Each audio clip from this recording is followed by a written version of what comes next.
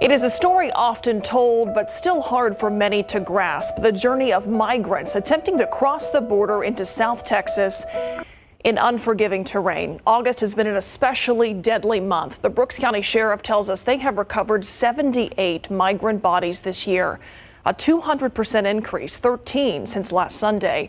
Now there's a documentary, Missing in Brooks County. There is a free outdoor screening tomorrow evening at the Inn on the Riverwalk.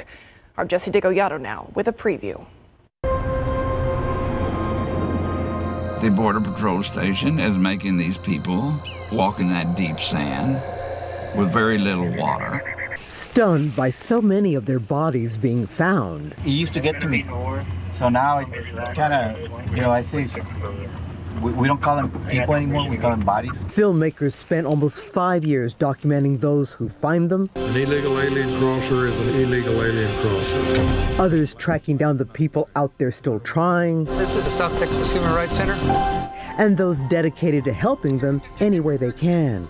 But above all, it's really about the families. The film shows the agonizing search by a family looking for their loved one who'd spent most of his life in Houston.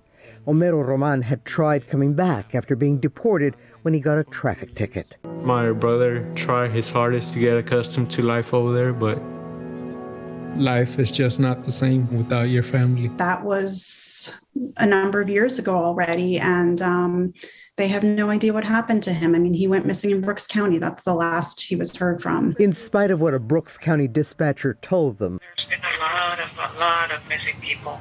They won't ever give up looking. Sadder still, she says. More people are coming, more people are dying. Jesse DeGollado, KSAT 12 News. That documentary will also be shown in Brooks County later on this month. We have more information on the film and the upcoming screenings of Missing in Brooks County on our website at ksat.com.